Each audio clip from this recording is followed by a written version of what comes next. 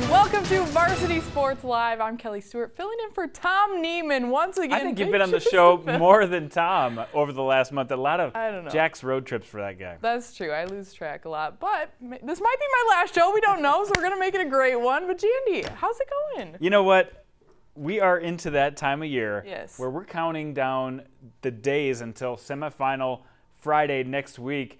And we've got a new field, and there's some teams that I didn't think would make it this far, and there's a few teams that are really on a roll right now and hitting their best, and I can't wait to see some of these stars really explode in the next two games. Well, exactly. This is when you want to be playing your best football. Some teams peaked in the middle of the season, but some teams are rolling right now that we didn't expect. So one of those teams, Sioux Falls, Washington. Yes, very true. They've been rolling forever, I feel like. They had that little midseason lull, but they are fully back now. Let's take a look at some of those highlights from last night. All these quarterfinal games happened last night, except for one. We'll get to that later. This is fourth down. Rapid City Central has the ball.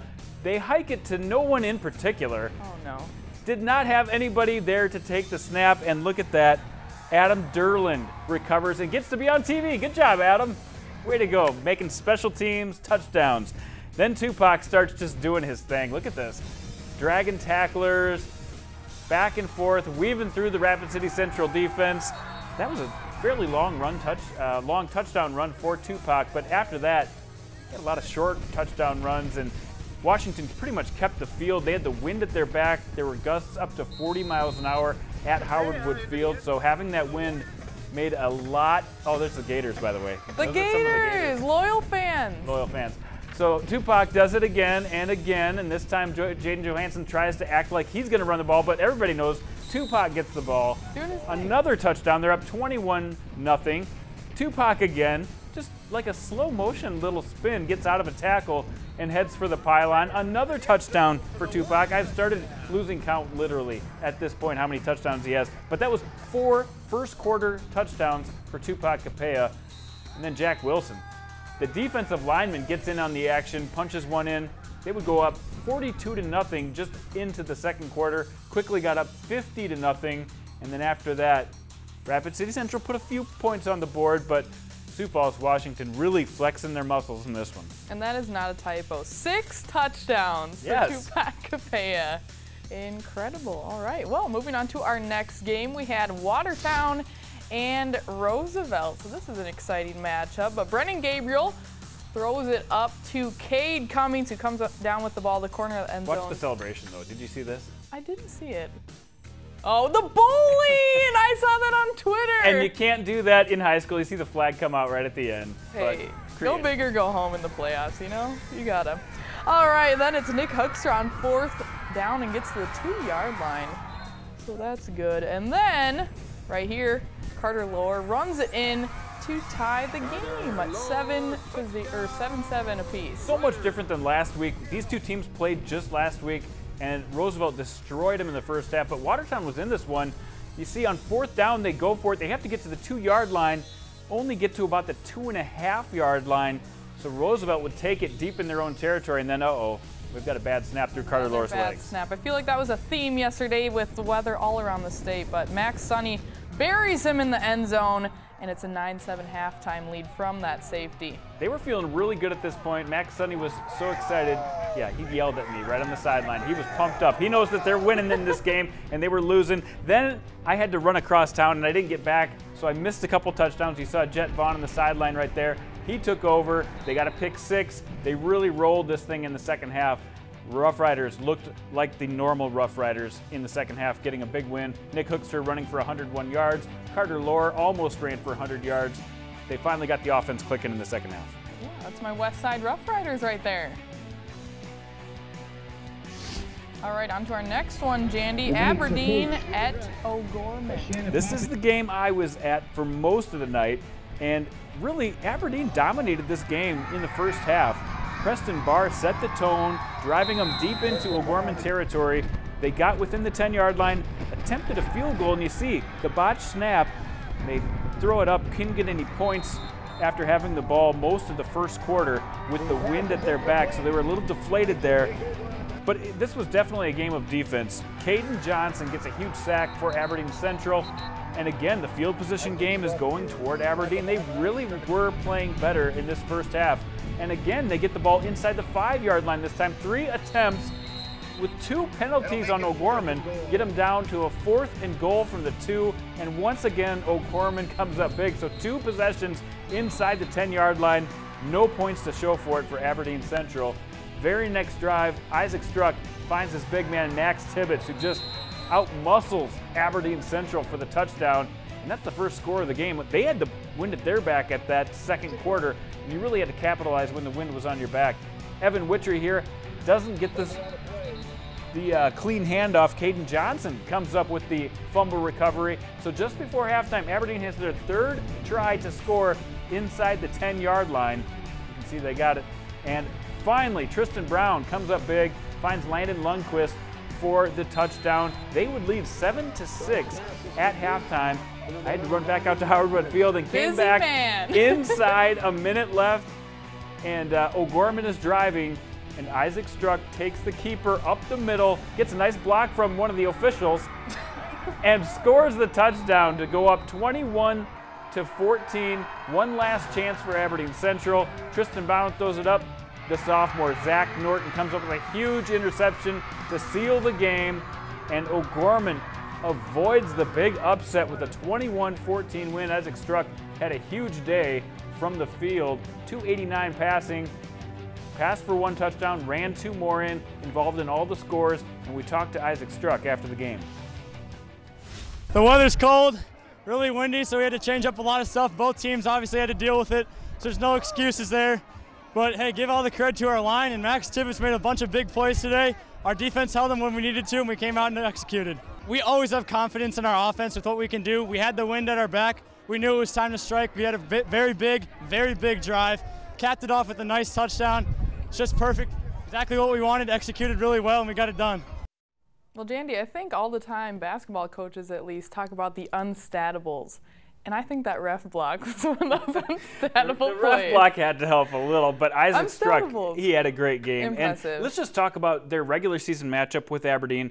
They blew out Aberdeen in the first game of the season, much closer this time around. Roosevelt handled Watertown just a week ago. You get in the playoffs with these wind and this condition that we had in South Dakota, and things just really evened out. Didn't be the case for Sioux Falls, Washington. But Rapid City Stevens and Brandon Valley also met up in the regular season. A lot of mistakes for Rapid City Stevens. Brandon Valley won that handily. Let's see how they would do on Thursday night. All right.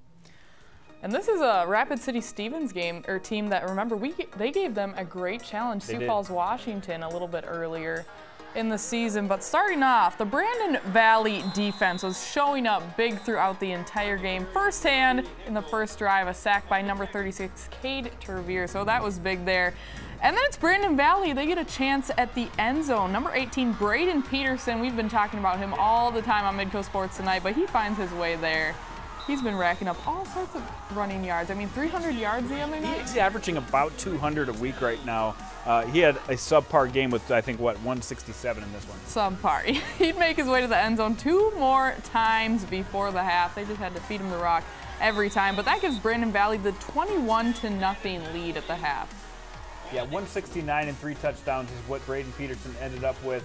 But there it is, 1 more touchdown for him in the half. The offensive line has to get a lot of credit for the way they open up holes for this guy, but man, nobody faster than Braden Peterson. Yeah, and it's a true team effort. I mean, we heard from one of the old linemen earlier. They just want to get him the ball. They want to get him those gaps so he can get the yards. But second half, Rapid City Stevens trying to get their offense going, but all Brandon Valley defense. They get the pick 6 by Jesse Steffel. And then, coming up later, more Brandon Valley defense. Don't want to spoil the story here, but that was kind of the story of the game. Really, the defense stepped up for Brandon Valley, and they have been getting better and better throughout the season. And here it is, Michael Norman was subbing in at quarterback for Stevens. Kind of a deflection that time. Cole Jensen picks it up and goes the other way for 6. Yeah, that defense is big the whole night. And that really, I mean, in the playoffs, that's when you really need to bring it on that front, because everyone's playing, they have more to play for. All these seniors, it could be your last game, you never know. I feel like everyone finds a way to step up. Yeah, Rapid City Stevens finally gets on the board late in that game, but it was pretty much over at that point. Brandon Valley rolls over Rapid City Stevens. A lot of people thought this was going to be the closest game of the 11 AAA first round. Well, Aberdeen made that the closest game at O'Gorman, while Brandon Valley handles the Raiders. Later in the show, we'll hear from Coach Chad Garrow. All right, moving on to our next game. Harrisburg and Huron, and guess who is back from injury, Jandy? Hunter Headley, and he made a difference, didn't he? He did. He's back from that collarbone injury, and he passes it to Jack Anderson for a big game. Steps right in. It's hard to do that coming off an injury, getting used to the whole game speed, everything like that. They really did rest him enough, though. I was worried maybe they bring him back too early, but he was physical. I mean, he was pounding the ball all night, running as well as throwing. You see him get in for 6 right there. Huron did come back. Alex Hill gets a little piece of this one and tried to keep the game close, but the defense for Harrisburg made up the difference. Yeah, I feel like that was the story in a lot of games tonight. Jet McGurr throws a pick to Jackson Garnes, and the Harrisburg D just there the whole night. They were tight all night once again, and really through some of the lulls that they've had this season, Harrisburg's defense has been there to really sew things together. I know they've been up and down on offense all year without Hunter Headley. You know, not as good of an offensive line as they had last year. Jack Anderson's getting keyed on way more than he was last year. But the defense has been pretty steady all season long, and they showed up once again on Thursday night. Yeah, very impressive. Well, our next game, Jandy, one that was actually supposed to be played yesterday. Yes. But due to weather, played tonight. Yankton at Douglas. And they were motivated, by the way, and in case you hadn't heard, the Douglas head coach had a few things to say about Yankton not playing yesterday, and Yankton came out fired up. Big catch by Rex Reichen down to the 1-yard line. Cade Koletsky would punch one in to get the Bucks up 7-0 early in this one. Yeah, very impressive. I mean, I feel like there was a little more off-the-field stuff going into this one with the weather delay, but Yankton really bringing it. Yeah, Garrett Tennant once again looking over the middle.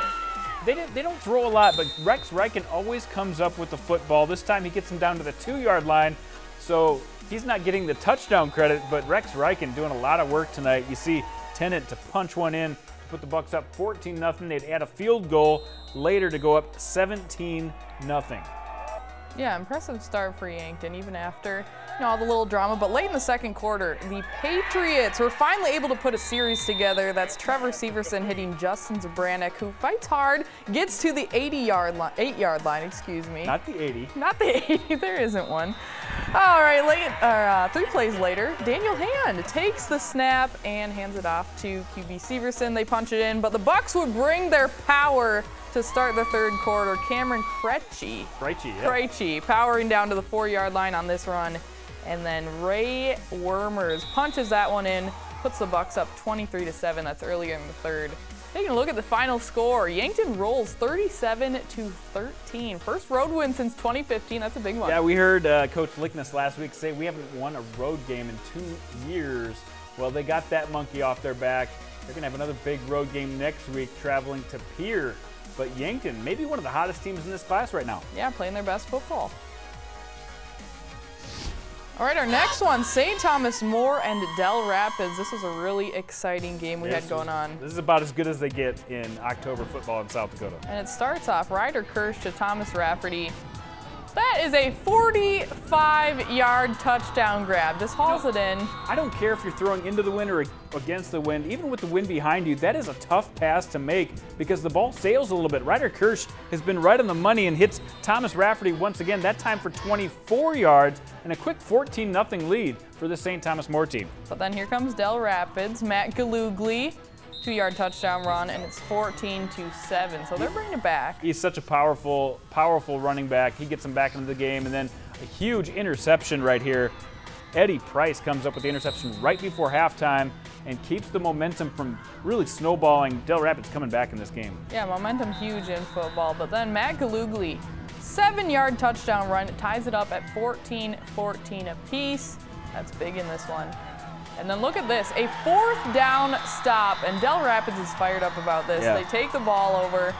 Talk about momentum. That a 4th down stop is huge, and then it looks like a nice run to the corner this time. Alex Kringen gets the ball down to the 1-yard line, and Carson Rentz, yes, Carson Rentz. Carson Rentz, not Wentz. Not Wentz, punches it in from the 1, and all of a sudden Del's up. But look at this, the PAT. Oh, denied. Well, that won't matter, right? They're up by 6. No, it's fine. You got 4 minutes left. Regroup. Let's play some defense. But look at Ryder Kirsch. He is almost out of bounds when he whales this thing. and he hits a big gain for Shea Casey, and then right back at, guess who? Rafferty once again, his third touchdown of the night, and they have a chance for the extra point to win the game. And they do. Joe Popple makes it 21-20. They would hold them on the next drive with just a minute plus left in the game, and the Cavaliers come across the state and beat maybe one of the hottest teams in the state in Del Rapids. Huge, huge road win for this young St. Thomas More Cavalier football team. Yeah, that's a big one, but not an easy one coming up. I mean, Dakota Valley undefeated in the regular season. They're a tough team that I feel like didn't get talked about a ton. Agreed. But they're great, and St. Thomas More, they have their work cut out for them there. 11A has been such a fun class, and we had a rematch between T and Madison as well. This is the fourth time these two teams have played in the last 2 calendar years. I feel like every game we've talked about so far has started with some kind of defense, and Isaac King picks off Madison on a 4th down conversion try. I mean, that's kind of the best kind of stop you can get right there. Can't hope for a better start than a 0-0 start at the end of the first quarter, but we all know how explosive this Madison team is, and it usually starts with one of the Yankees. It's Jaden on this one. Yeah, I feel like Jaden and Jackson both just huge threats for that Bulldog team. Whenever you think about Madison, you think about the Yankee twins. And they were just doing their thing the whole day. Then Jackson Yankee cuts outside, turns it up the field, and now it's 14-0 in favor of the Bulldogs. So let's go with Jaden again, right? Let's go with Jaden. Let's switch it up on him. We go a little bit of each, but Jaden has been a great power runner this year, while Jackson has been really a terrific receiver. Almost half of Jackson's catches this year have turned into touchdowns. And this time, Jackson gets the carry. So Jackson scored on a pick 6 in this game, a run and a pass. So from all angles, these Yankees are really killing it. And you see it with the stats here. Once again, 124 yards, 3 touchdowns for Jaden. Jackson picks up 106 through the air on just 2 catches, 3 total touchdowns for him. And the guy we don't talk about enough probably is Josh Giles, the quarterback, who just keeps this offense rolling. Yeah, the one feeding them the ball. Doing a lot. Doing the work. All right, moving on to our next one. It's Groton at Sioux Falls Christian Bob Young Field, the site for Key to the City tomorrow. Yes. But high school this week. And well, starting off, it's Parker Nelson. Who else would it be? Yeah, this guy, over 200 yards once again. This Sioux Falls Christian team coming off an overtime win last week. They wanted to put this thing out of reach early, and that's what they did. Dawson Mulder gets in for the touchdown. Their quarterback, Jacob Just, had a great day on this one. He decides to keep it and run it up. It wasn't even a contest in this game. This was perfect weather for a team like the Chargers. They don't mind not throwing the ball. They can just run it down your throat all game. And this guy, man, he's got to be talked about as a player of the year in this Class 11B. Parker Nelson diving for the pylon, doesn't come up with it. This time he dives for the pylon and does come up with it. His second touchdown of the night for Parker Nelson. Yeah, he's so impressive. I mean, he's won our game ball on Midco Sports tonight quite a few times. But right. Yeah, Sioux Falls just rolls to the victory in this one, 48-14. Parker Nelson, 211 rush yards, 2 touchdowns, almost 3. Didn't quite get it on that one. Almost 3. But very impressive nonetheless. Let's move down to some 9-man football, Kelly. All right, Avon at Howard. Oh, let's go to Irene first. Irene Wakanda and Garrettson, Blue Dragons. This is a fun team to watch. Garrettson runs the ball all night long, and you see it right there. Deontay Lyman rushing it in to go up 14-0 in this one.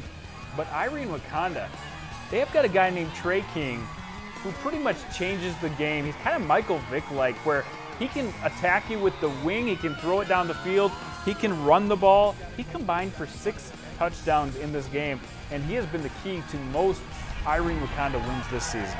Yeah, here's another one of his touchdowns, right? Oh, just kidding. This was the pick. That's a pick. Chris Long, oh wait, this is Keyshawn Deere, excuse me, who goes all the way back, and Garrettson actually up 28-14 at this point at halftime. And Irene Wakanda, they need to regroup in this game. Yeah, they definitely need to. I mean, the playoffs, you got to bring it, but look at this one. Oh, nice catch. King 12-yard pass. Sokolowski, for those of you who don't know who he is a monster receiver who comes up with about 6, 7, 8 catches every game. Trey King loves to find Sokolowski, and this time he gets Tate Gale, who used to play quarterback on this team, gets the catch, and it was just on fire for this Eagles team. Once again, Brendan Sokolowski takes it, turns it upfield. Nobody's going to catch him. So they go up 30, yeah, they went up 36-28 in this one and polished it off. 42-28 after trailing 28-14 at halftime. The Eagles, you see it there. Trey King, such a powerful weapon in 9-man football. Yeah, 148 rush yards, 237 pass yards, 6 touchdowns. That's amazing. Impressive. All right, our next one. Now we're doing Avon at Howard. Yes. 9A football doesn't get much better than this. And Gavin Erickson Reisdorfer, he can do it on both sides of the ball. That time makes a great open field tackle on Tate Winia. More defense from Howard. Yeah, Brady Cameron drops back and picked off by Mitch Kramer of Howard, and he's running it back. Wouldn't get a touchdown, but then a little bit later, Michael Hofer punches in the touchdown, and it's 27-0 in the fourth quarter here. He's one of those 3 running backs that really any one of them can explode for Howard, but Michael Hofer, usually the leader. Avon had a chance in the fourth quarter to get on the board. They get stuffed right at the goal line. Tate Winia once again, and Howard, they decide to use Reisdorfer's speed here, open it up on the jet sweep, and boy, nobody's going to catch him. Yeah, he's quick up the sideline, in for 6, and they literally run away with it. They ran away with it. Howard showing just how good of a team they can be. Avon is no slouch, by the way, and the Tigers rolled them up at home. They have to go to Corsica Stickney next week, which I really feel that's the 2 top teams in this Class 9A right now. It's going to be a lot of fun to see which power running team gets it done. Yeah, it'll be exciting. All right, moving on to our last game, Castlewood at Wall, home of 5-cent coffee. Never get to Wall. This is great. And homemade donuts. A great place. Stopped there once. All right, well, Wall's Trey Elshier stopped in the end zone by Castlewood's Kevin Munoz. Yeah, what a play. A safety right off the bat. And then the Warriors on offense. Caleb DeCam bursts a long 53-yard touchdown run. That puts the Warriors up 9-0 right away on the road, going to Wall, a team that hasn't lost all year, and Castlewood jumps on them right away. Yeah, and you can see some snowflakes falling down, a little windy there right off of I-90, but the next Warrior series, Caden Ang takes the ball 46 yards, another Warrior touchdown, and then they would also get the 2-point conversion on this one, and they're up 17-0. Here's the 2-point conversion right here. Oh, look at the power. Powers his way in, 17-0 in favor of the Warriors. But the Wall Eagles weren't done. Able to throw some stout defense in there at times, but Caden Eng gets through the line, takes it all the way 82 yards. He's gone. He really piled up the yards on this night. 253 is what he ended up running for. 5 times ended up in the end zone. And Castlewood, they've been strong this year with a one little hiccup against Coleman-Egan, but other than that, have been really strong. Now, Wall had to punt on their next series. Caleb DeCan, a great return, gets the ball out to midfield, and that would set one of his teammates up, a guy we've talked about a lot, Ang, for another touchdown. Don't mean to spoil the news here, but a few plays later, this is pretty much did that every time he touched the ball. Every time. 48 yards, that makes it 29-0, but Castlewood runs away with this. Once again, I say run away, but 54-0. Look at that. They ran for 462 yards rushing, and Wall has been a really pretty good defensive team this year. Very, very impressive win for this Castlewood team. And by the way, the Wall Eagles are definitely improving. They've really turned things around in Wall, and I think that's a team that's moving their way up, but this year just gets totally stoned by a great running team that Castlewood brought on Thursday night. And Castlewood now has a rematch against Coleman-Egan, which will be very tough. Yeah, it's exciting to see. Love playoffs, love this time of the year, and I think with all this weather, I mean the snow, the wind, everything, it's just more motivation to get to the Dakota Dome for that state championship. Let's look through some of the rest of the scores around the state that happened on Thursday night for the quarterfinals. I think we're going to start in, this is a surprise, we're going to start in Double-A, where Brookings and Pierre got together. Peyton Zabel came back to play, and he played pretty well. 3 touchdowns in the game, 1 rushing, 2 passing. Great night for Hudson Rohrbach as well as they roll in that game. And then Mitchell, Carson Max went for almost 100 yards. They're steadily working him back into the rotation. Drew Kitchens picked up 167 and a 41-12 win over Sturgis. All right, looking at our next ones, Millbank and Todd County, the 5-4 upset right here. A little bit of an upset. Todd County was without their top player who's really run over the competition, Mark Rogers. Millbank made him pay. Jake Cargus, 144 and 4 touchdowns. And then Dakota Valley, no problem with Pine Ridge, as expected. And they did the same thing they've been doing all season long. A lot of different players like Sam Chesterman, Austin Carter, piling up the yards to beat Pine Ridge. Yeah, I was impressed by Dakota Valley when I saw them play against team. All right, our next one, Sioux Valley and Aberdeen Ron Colley, well, another shutout. Sioux Valley's been the team to beat. Damian Lucas, one of the best players in the state, went over 100 again.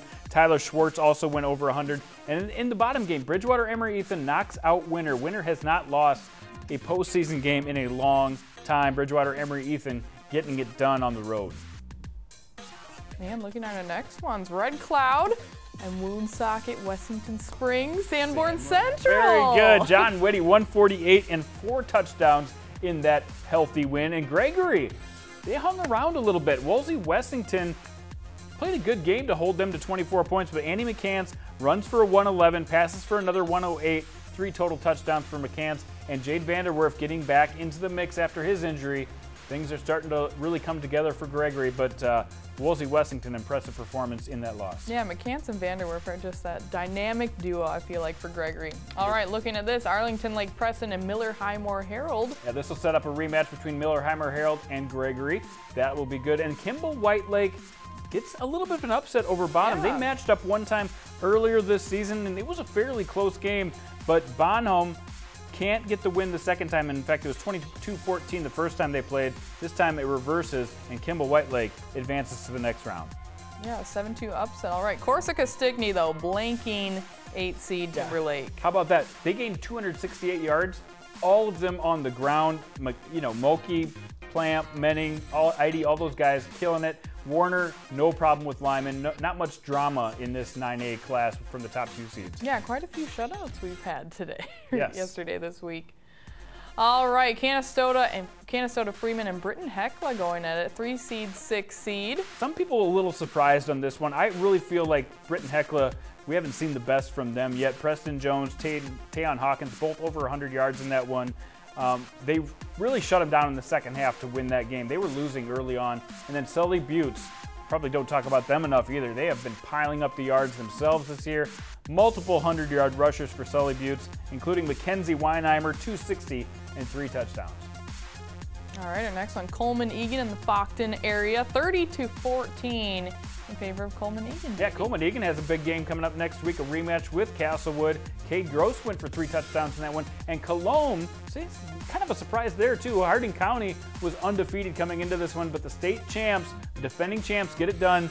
Cologne puts up 52. Jackson Kinzer, Leighton Tiemann had that big run last year all the way to the Dome, and I feel like they're kind of hitting that stride once again. I think they are but I'm just surprised by all the shutouts. Yeah, you know what? Quarterfinal rounds are not the best, but next week in the semifinals, the cream really rises. If you can get a shutout in the semifinals, now we're talking. But the quarterfinals, there are some matchups that are high seed, low seed, but all right, nevertheless, very exciting. Right. Well, that's all for right now, but we're going to have more on Varsity Sports Live, highlights from North Dakota when we come back.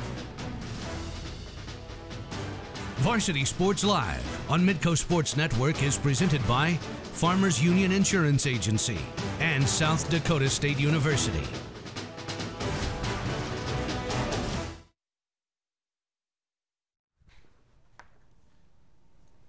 We're here. All right, welcome back to Varsity Sports Live. That's what stand by means, Kelly. Oh, is my be bad. Ready to toss it to Jody. I was ready. I was just breathing. Anyways, Jody Norstedt has all of the highlights from North Dakota. He's ready. He's ready to go on camera. So, Jody, what's up? How's it going? Yeah, guys, we were wondering all year, when was this West Fargo team going to slip up? And maybe it would be tonight in the state quarterfinal. In the last 2 years, it's been the semifinal round. Maybe we'd see the Packers get surprised, but again, they're outscoring teams by an average of 32 points per game this season. It was cold outside, but boy, the West Fargo Packers were red hot. Jason Hoekstra and the Sabres trying to earn the program's first playoff win for Legacy and pull off the ultimate stunner. Unbelievable highlight here. One-handed grab from Tanner Zepeda. That was on the 3rd play of the game from Andy Gravdahl, 28-yard touchdown. These Packers are good. First play of the ensuing drive for Legacy. Hoekstra trying to beat them with a pass, and it's picked off by Darius Sua.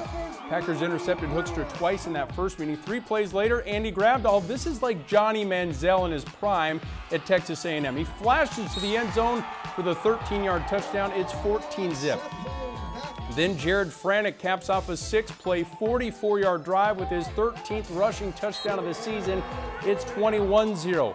Alex Sell, the other back in this backfield. Boy, it's been Sell and Franick all year in the rushing attack, of course, with Grabdahl too. 29 yards on that score. It's 28-0.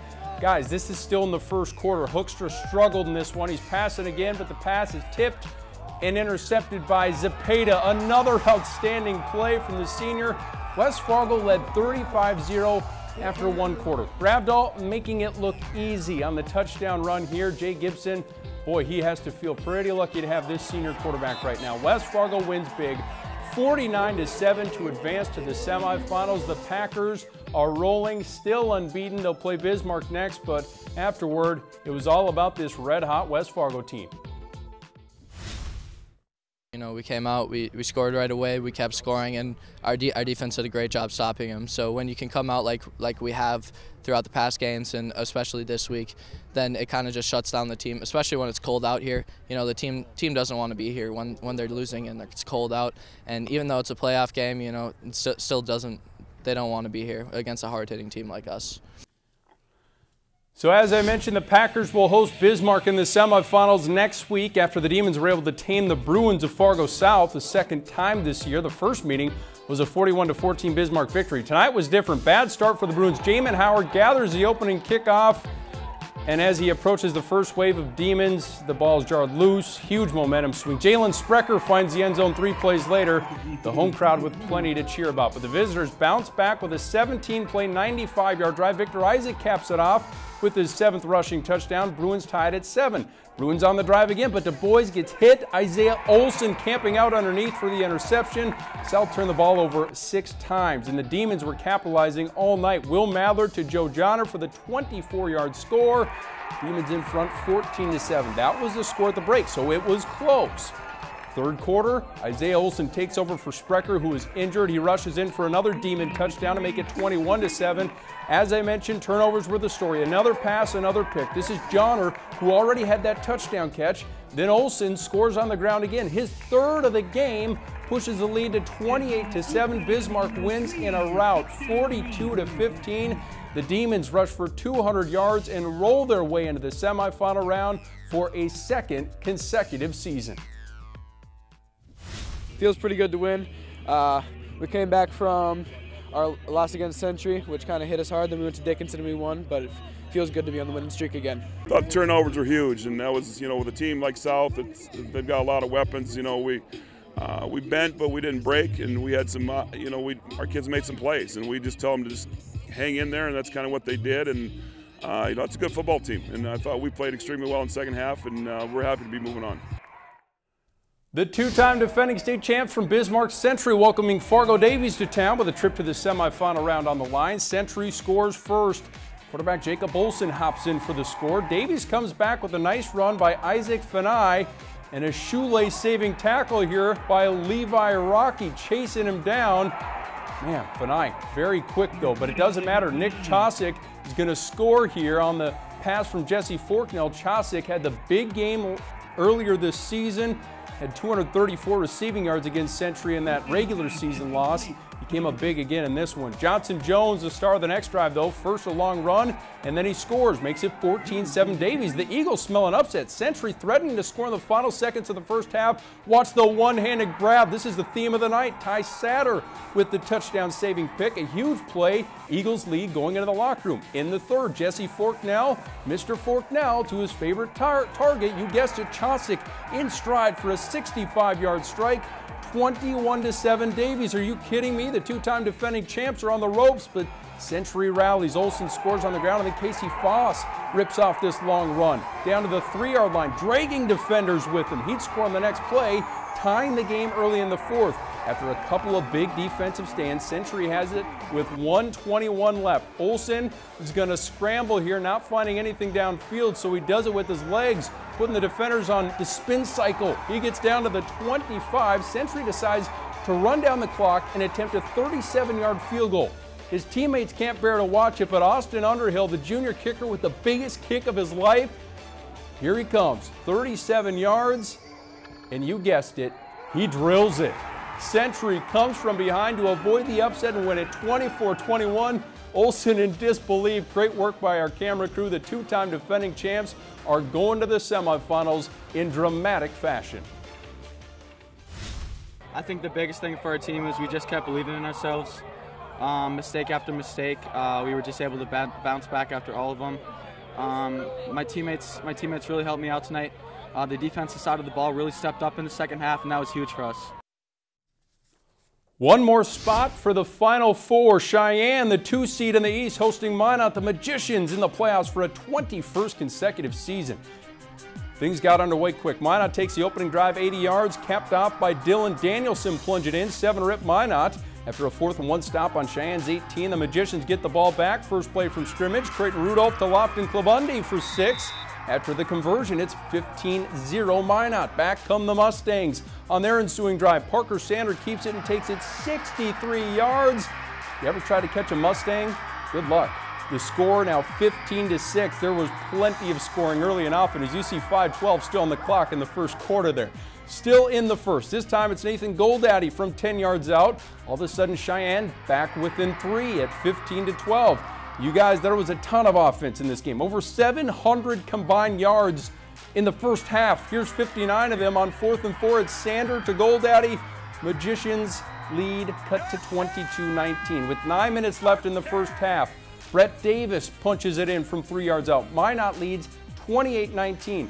Here's where you got the sense Minot was pulling away. With 5 minutes left in the first half, Peyton Lamore takes the end around and reaches out, but is down just at the 1-yard line. That sets up this QB sneak by Rudolph, makes it 35-19 in favor of the Magicians. Minot up 42-25 at the half. After a few more touchdowns, Cheyenne tries to cut it to a 2-possession game early in the 4th, but the big man, Logan Kruger, drops into coverage. Are you kidding me? We're going to see a big man touchdown? You bet. 80 yards. He seals this one. Minot wins it 66-37. Highlight of the night belongs to Kruger. They move on to play the 2-time defending state champs from Bismarck Century, who barely squeaked by Fargo Davies. You know, it could be my last game ever in high school, and I didn't want that to happen. I knew I had to play as hard as I could, do the best I could, and everything worked out tonight. So Minot has not lost in the quarterfinal round since 2012. Now the Magicians, with a little bit of magic at Cheyenne and plenty of points, guys, 60+ for the Magicians tonight.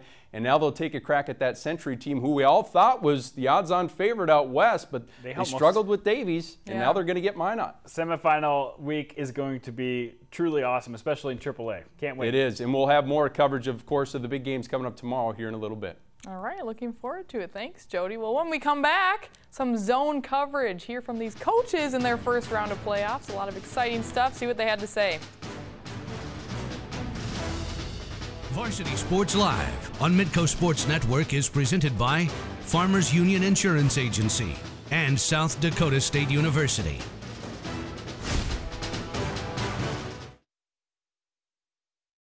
All right, welcome back to Varsity Sports Live. Time for zone coverage. And first, we're going to head up to North Dakota with Jody Norstedt. Jody. Yeah, guys, we just saw those highlights of the West Fargo win, that 49-7 victory for the Packers, who looked absolutely dominant in that first play that we showed. You remember that Tanner Zepeda one-handed touchdown catch? We're going to get another look at it. It really impressed the head coach of the Packers, Jay Gibson. We really played well offensively. A number of receivers caught passes. Zepeda had a really nice, hopefully you have that on film, because he made a real nice one-hander. The 6'6" guy was trying to swat at it, and I think Zepeda's about 5'6", but it doesn't matter because he caught it. Really tremendous play, and then the defense just kept it up, and I think they had another turnover before the first half. How about that honesty from Jay Gibson? Wow, what a catch, and you can't say enough good things about Tanner Zepeda. He's been absolutely awesome this year, as have a lot of those Packer players. How about Bismarck Century, the 24-21 win, the come-from-behind win against Davies when they trailed 21-7 at one point in the third quarter, but they get the 37-yard field goal, the walk-off winner from Austin Underhill. Head coach Ron Wingenbach, pretty pumped up about that. In practice every Thursday, we go through that same scenario of bringing him on off the sideline as the time's winding down, and I'm sure there were some butterflies in his stomach, but I tell you what, all three components, the snap, the hold, the kick, were very good, and I thought our offensive line did a great job. So next week in the semifinals, Century hosts Minot, West Fargo hosts Bismarck. But what about all the games going on tomorrow in Class 2A, Single A, and 9-man? Here's a breakdown that we had earlier in the week on Midco Sports Tonight with Brad Anderson and Chase Miller of 740 The Fan. In 2A, Shanley and St. Mary's have the week off. What's the more intriguing matchup then? Watford City at Jamestown or Wahpeton at Devil's Lake, Brad? Probably Devil's Lake and Wahpeton, I think, just because the 6 overtime game was just one of legends, so to speak, down in Wap. But can they do that again? Can Dikey be a big factor? He's going to have to be for them to win. So I think that one intrigues me more. And I take a look at the Jamestown-Wofford City game. I think that one's going to be a little bit better because of how Wofford City's currently playing. They lost their first 3 games, all against quality competition, but then you've won 6 straight, beat Wahpeton, you beat Bismarck St. Mary's. They're going to be looking for a little revenge factor, too, going to Jamestown, getting blown out, as Brad said. And it's the first time for the Blue Jays that they've had a home playoff game since 1994. So that town, that crowd, they're going to be geared up for it. I think Wofford City and the Jamestown game is going to be a little bit more of an intriguing matchup than Wahpeton and Devil's Lake. And I think what gets lost in all this, Shanley's the #1 seed. They play the winner of Jamestown and Watford City. Those two teams playing as well as anybody right now because, as you mentioned, Watford City's won 6 in a row. Jamestown has lost 3 games by a combined 15 points to those teams that are 1, 2, and 3. That's going to be a lot of fun in Class 2A. In Class A, the game we thought would be the closest was Carrington against Oak Grove. It was as good as advertised. Cardinals win it by 6 points, meaning all of the home teams won. Which quarterfinal, though, has you most intrigued because there's some really good matchups, Chase? I would have said Deluxe Burlington because we talked about them last week on the show. I said don't overlook the Lakers. However, their senior running back got injured in their game against Killdeer. He's out for the rest of the year. They had 3 turnovers against Killdeer that they were able to overcome. You're not going to be able to do that against Dickinson Trinity. I like Velva, and I like going up against Beulah. I think that's going to be a ground and pound game. Beulah, they run a different offense that you don't see every day with head coach Jim Dooley. They had over 300 rushing yards in their opening round win going up against Bishop Ryan. I think Beulah and Velva is going to be about a one-possession game. Yeah, I can see that. It could be like a 14-12 type of game. I'm going to go EEK and Langdon. I just think that's got the potential to be a shootout. We talked about the weapons that Langdon has last week, and some of that was on display, although Kindred did a good job, I think, shutting them down at times. EEK, boy, Greenike had a big game, and I think that's going to have to be the case again. He might have to go for 200 or more and see if he can carry him into to the next round like he did last year when they beat him to go to the Dakota Bowl. Yeah, and that's what kind of makes this a little bit more flavorful, right? EEK had to beat Langdon Edmore Munich last year. Now, I don't know. Langdon Edmore Munich, you could argue, is the favorite in this matchup, but you got to get it done against the defending state champs. 9-man, I give Chase credit. He brought it up last week that Mayport CG is his Cinderella story, and Cinderella is still having a ball, right? After beating Nelson County 38-8. The Patriots are the 4 seed from Region 1, but now the Patriots have to play the top team in that region, undefeated Wyoming-Lidgerwood in the quarters. I know you're calling this game, Chase. Did the Patriots have a shot against the Warbirds? I think you got to say yes, and if I'm Mayport CG, I say put all the pressure on Wyoming-Lidgerwood. They're the #1 team from your region. They're the #1 team in state. No one would have thought that you would probably make the quarterfinals except for the coaches and the players probably on that team. If you can go down to Wyoming-Lidgerwood and come out with an early lead, I think that's always a big thing in pulling upsets. Come away with an early lead. They have Harless, Vasquez, they have Furch. I mean, Wyoming-Lidgerwood just has weapons all over the board. But can you pick them off if they play one of their worst games of the season? If Mayport CG can play their best, they have a shot, but I think the Warbirds get the job done. What's your final 4 in 9-man, guys, as far as what's going to happen in these other 3 games? Well, I think I like Shiloh at home. It's hard not to, it's hard not to pick against them at home. The one in North Prairie, New Salem, Glen Ellen. I mean, that North Prairie game, my goodness, 64-62 over Mont Region. Yeah, I had a ton of points like that. I think that to me is really intriguing to see if they can go to New Salem and pull off the upset. And I think the other thing as well, my upset pick was just short last week with Hankinson against Napoleon Gackle Streeter, but. You take a look, Napoleon had 2 guys over 150 yards on the ground. They maybe match up a little better with Cavalier than maybe Thompson did last week, but I still like Cavalier just the way that Erlop's playing at quarterback.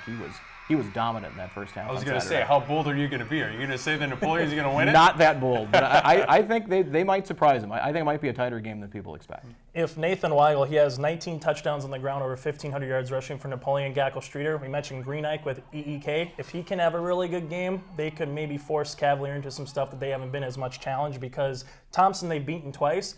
I think Napoleon will make it close, but Cavalier gets the win. I like Weimar, and that would be a great semifinal matchup. Two teams who've been 1 and 2 the entire way. On the western side, I think we're going to see a rematch with New Salem Glen Ullin again going up against Shiloh Christians. Shiloh Christians is, I think, too tough in the playoffs for Beach to go there and win. And that was a fun game in the regular season, wasn't it? It was. It was one of those games where you can't predict, right? Yeah, exactly. And guys, you can find all of our predictions on midcosn.com. Just click on my blog. It'll be a fun day tomorrow. It certainly will. Thanks, Jody. Well, coming up after the break, we have zone coverage really quick, a top play from each of our games. Stay tuned. Just kidding, it's the rundown. All right, welcome back to Varsity Sports Live. It's time for the rundown, not zone coverage, yes. which I said before the break. The rundown, a top play from each of our games, Jandy. I love this part. As you know, exactly. We get the best stuff all in not 1 minute, about 2.5 minutes. 2.5. But let's get right into the rundown, where Tupac Capella, I think, is still running with the win behind him. 6 touchdowns. Dominant win for the Washington Warriors. And then a last-minute touchdown run by Isaac Struck, who rolls in and beats Aberdeen Central 21-14. Once again, the favored seed number 3, Brandon Valley, gets it done on their home field. 3 touchdowns for Braden Peterson as they take a 35-17 victory. And at Howard Wood Field, down at halftime, 9-7, the Rough Riders come back and get a 30-16 win. Harrisburg gets their quarterback back, Hunter Headley. Finally had back. a great night, exactly. Finally back. He's been over a month out, and he came back, made a big impact with 3 touchdowns. Yankton showed up in Box Elder and got it done. 37-13, no problem for the Bucks. Their second big win in a row, and they're rolling in 11AA. Have Pier next week. Speaking of rolling, Madison, the Yankee twins, both go for 3 touchdowns. No problem, 43 points for them. And Del Rapids, St. Thomas More, maybe the best game of the quarterfinals in South Dakota. St. Thomas More let a lead escape, but got it back in the last couple minutes of that game to get a 21-20 win. Sioux Falls Christian, no problem with Groton area, 48-14. In 9A, Avon took on Howard, and Howard played some really good defense. Michael Holford punches one in right there. 34-0 win over a very good Avon Pirate team. And Irene Wakanda, a huge second half for Trey King and Brendan Sokolowski. They came back from a deficit, 28-14, and get a 42-28 victory to go to the next round. And Castlewood took the trip across the state to play against Wall. Well, Mr. Eng had 250-plus yards, 5 touchdowns, and the Warriors rolled. In North Dakota, the AAA quarterfinals, West Fargo, once again, no problem. Andy Gravdahl gets in for 49-7 victory. At the Bowl, the early game, Bismarck takes a 42-15 win over Fargo South, and that was just the prelude to what was the best moment of the night in my mind. Austin Underhill, 37-yard field goal to win the game. You can't bear to look. Look at that. Jacob Olson happy to get the win. And then Minot took on West Fargo Cheyenne. Minot has been absolutely outstanding in postseason over the last couple of years, especially in this quarterfinal round. They roll, and it's going to be a fun semifinal week next week. I can't wait for Varsity Sports next week already. It's going to be outstanding. And maybe, is Tom on the road or am I here? Tom says he's back. Tom is here. But you are on the road tomorrow to Vermilion for a little football. Southern Illinois at USD. That's a big game. The Yotes coming off of a loss, so that'll be a big game. But talking about high school sports, Andy, we can't jump that far ahead. But the quarterfinal round, I mean, we had a few good games. We had some upsets, but like you said earlier, quarterfinals are pretty good, but the semifinals is where it really gets exciting. This is where it gets exciting. This is where teams like West Fargo have tripped up over the last couple of years. We thought they had really good teams. We've seen Roosevelt trip up in this round a couple of years in a row now. It's going to be great to see them go up against Brandon Valley. That's become quite a rivalry. Can't wait.